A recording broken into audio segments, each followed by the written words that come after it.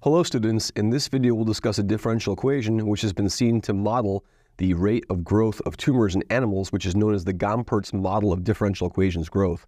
Let's discuss it. So it's been studied that animal tumors grow according to the Gompertz law differential equation.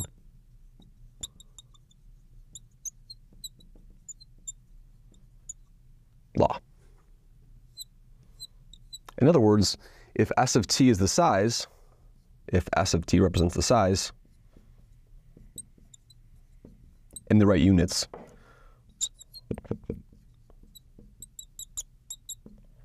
then ds dt, that's a dt over there, that's a ds dt, ds dt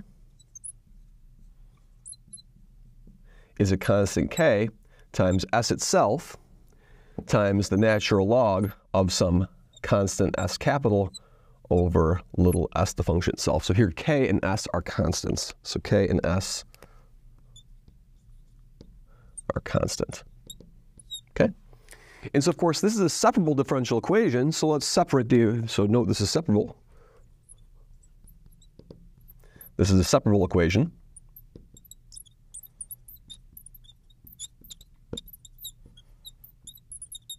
Okay, and so what we'll do is we'll do a couple things first. So let's actually put all the s on one side of the equation. So if I separate this, it'll become ds over s natural log of s capital over little s is equal to k dt.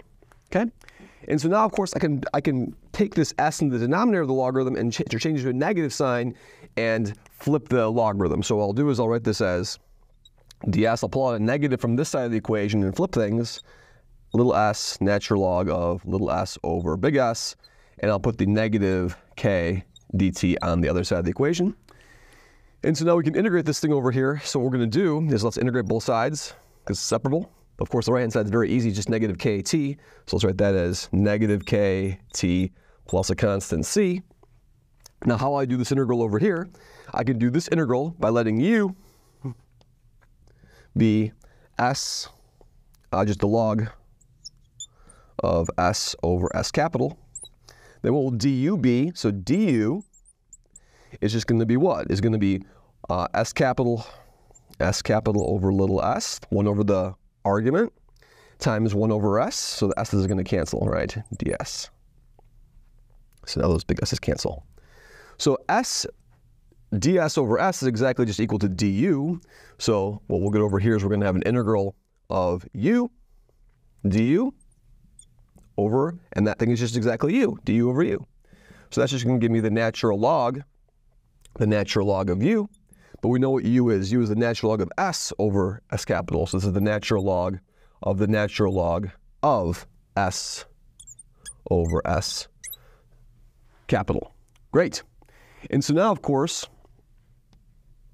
we can find out what that constant c is in terms of, we can find out the constant c in terms of the initial s, right? So if I plug in t equals 0 to this formula, I get that c is equal to the natural log of s0 over s capital. So that's my constant over there, c.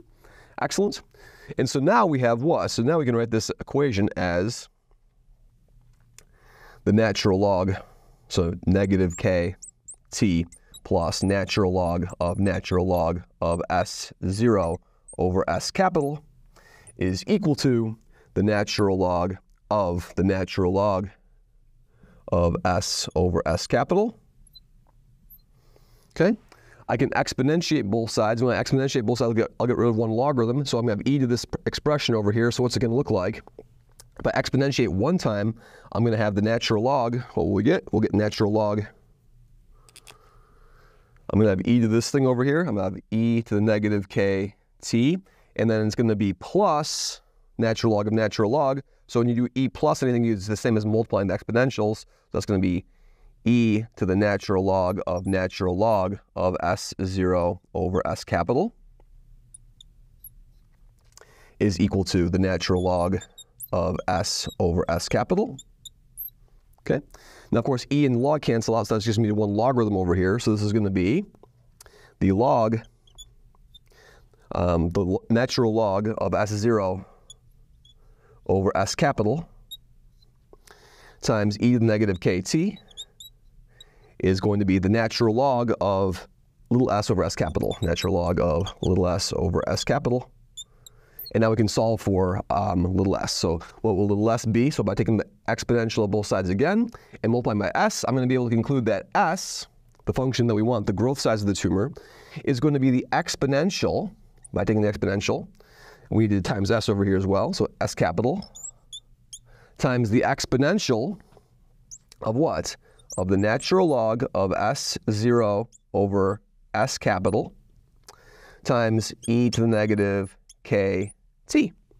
And so from this, what do we see? We see that the tumor starts at the size of S0, then as t goes to infinity, what happens? As t goes to infinity, this expression over here is going to go to 0, and then we have 0 times this logarithm give me 0. The exponential of 0 is equal to 1, so as t goes to infinity, we can note as t goes to infinity, S of t tends to this stable rate of S capital. So that's the carrying capacity, the largest size of the tumor according to this model. So the Gompertz law can be explicitly solved using separation of variables, and you get a double logarithm. So the double logarithm induces a double exponential sort of function as we see over here. Thank you very much.